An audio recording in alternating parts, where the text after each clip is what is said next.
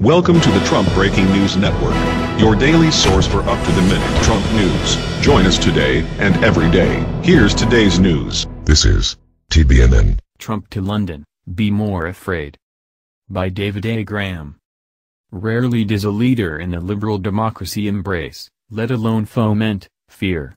But that's exactly what Donald Trump did in response to attacks in London, as he has often done before. After a terrorist attack, there are two steps nearly every leader takes. First, condemn the violence. Second, appeal for calm. London Mayor Sadiq Khan followed that familiar playbook in the wake of Saturday night's attacks. Speaking to the BBC, Khan said, "There aren't words to describe the grief and anger that our city is feeling today. I'm appalled and furious that these cowardly terrorists would deliberately target innocent Londoners and bystanders enjoying their Saturday night. There can be no justification for the acts of these terrorists, and I'm quite clear that we will never let them win, nor will we allow to cower our city." Then Khan went on to reassure the public. Londoners will see an increased police presence today and over the course of the next few days. No reason to be alarmed. One of the things, the police, all of us need to do, is make sure we're as safe as we possibly can be. I'm reassured that we are one of the safest global cities in the world, if not the safest global city in the world, but we always evolve and review ways to make sure that we remain as safe as we possibly can. Early Sunday morning, President Trump logged on to Twitter, offering not condolences to Britain or support in fighting terrorism, though he did do that in a call with Prime Minister Theresa May, according to a White House readout, but instead an angry "I told you so" and an attack on Khan. Trump also argued that the fact that the attackers did not use guns proved gun control pointless, a claim my colleague David Frum has dissected elsewhere.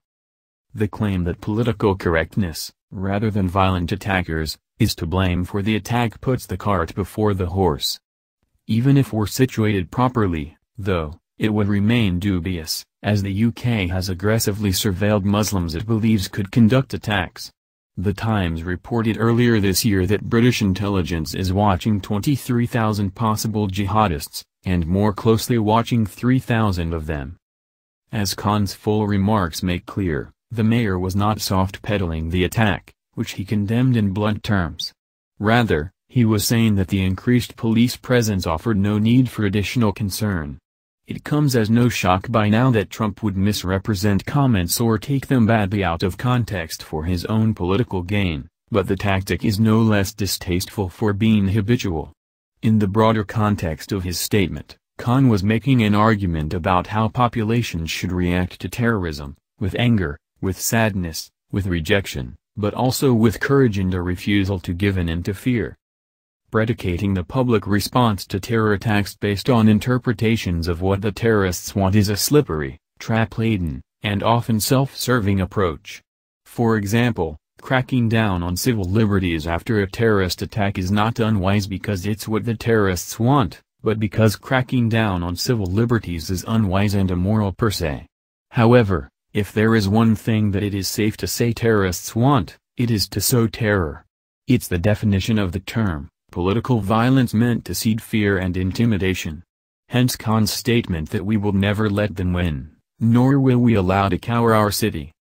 The idea of maintaining a stiff upper lip is quintessentially British, of course, and even more quintessentially Londoner. Think of the steadfast response to German bombardment during the Battle of Britain. But though Trump pays lip service to wartime leader Winston Churchill, restoring a bust of the Prime Minister to the Oval Office, for example, he has consistently taken a different approach in response to attacks. Refusal to back down in the face of adversity is not uniquely British. Churchill's American counterpart, Franklin Roosevelt, famously cautioned in his 1933 first inaugural address that the only thing we have to fear is fear itself. Trump is the panic president, bearing a radically opposed message. Fear is not only acceptable, but necessary. Rarely does one see a leader, much less the leader of a liberal democracy, actively embracing, even calling for, panic. But this is Trump's response, ridiculing Khan's plea for calm among Londoners. If it is little surprise to see tired demagogues like Lou Dobbs do this, it is distressing to see it in the President of the United States. There may be a connection. Trump's rhetoric seems to often derive directly from Fox, Dobbs's employer. This is not a new tendency for Trump. It has been evident since he announced his candidacy almost 2 years ago, in which he claimed, without substantiation, that unauthorized immigrants were bringing a crime wave with them over the border.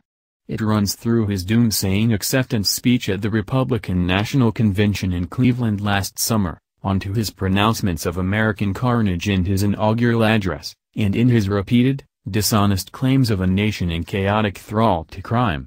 It is also central to his claim that the only way to stop terrorism in the United States is to cut off Muslim immigration, even if political and legal realities have forced him to scale back that promise. Trump's embrace of panic is instrumental. By first instilling fear, he can then build himself up as the solution, as he did in his RNC speech when he declared, "I alone can fix it."